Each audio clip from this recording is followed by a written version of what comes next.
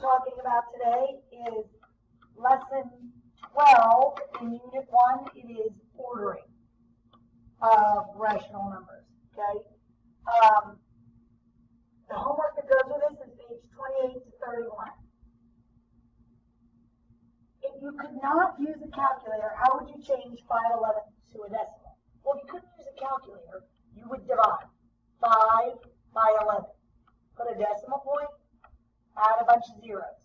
11 goes into 50 4 times, that's 44. I subtract, I get 6, bring down a 0. 11 goes into 60 5 times, that's 55. I subtract, I get 5, bring down a 0. Notice something happening here. 11 goes into 50 4 times, that's 44. I subtract, I get 6, bring down a 0.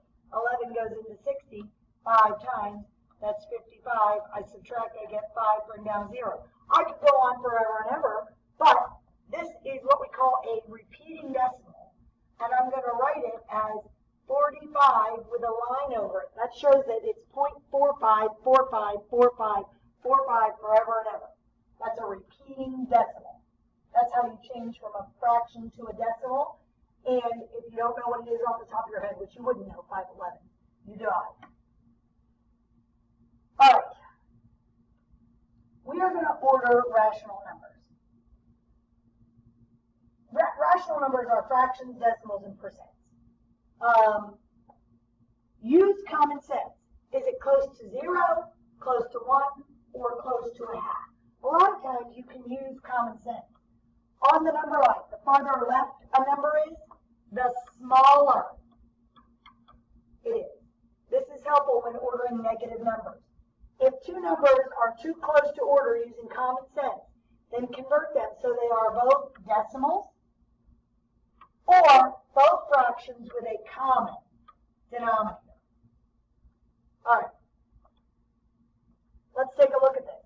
Place the following integers in order from least to greatest. Use a number line. So 5 is here. -2 is here.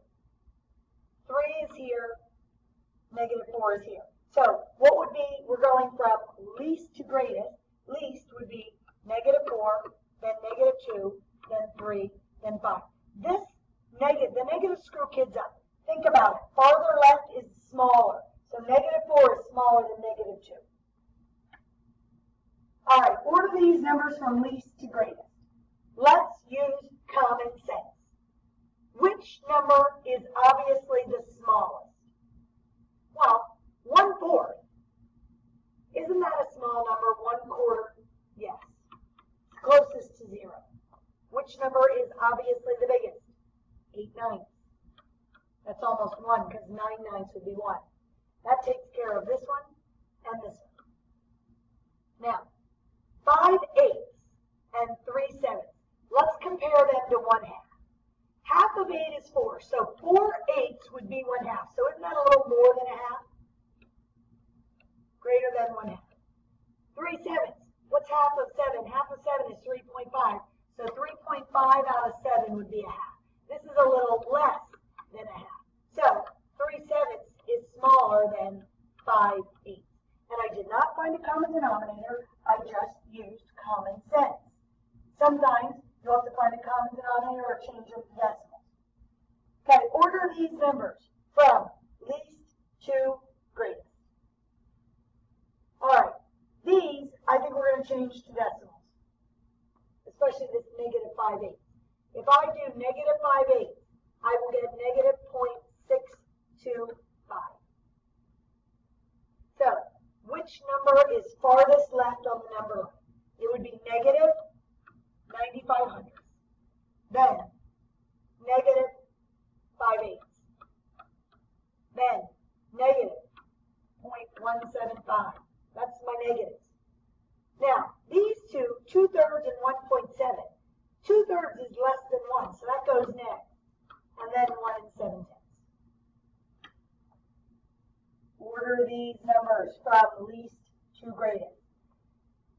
I'm going to use our estimate. The square root of 36 is 6. So this is the square square root of 39, that's going to be a little bit more than 6. I'm going to say like 6.2, approximately. Maybe 6.3, that's fine. The square root of 15 isn't the square root of 16, 4, so it's going to be a little less than that. So it's going to be negative. Look at this negative, 3.9. That's an estimate, All right, so greatest to least, so I need the biggest number. The biggest number on this list is 7. Then 6.9.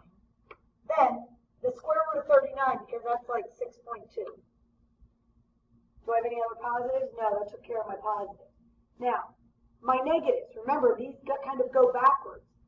It'll be negative square root of 15, negative 4.9, and then negative 5.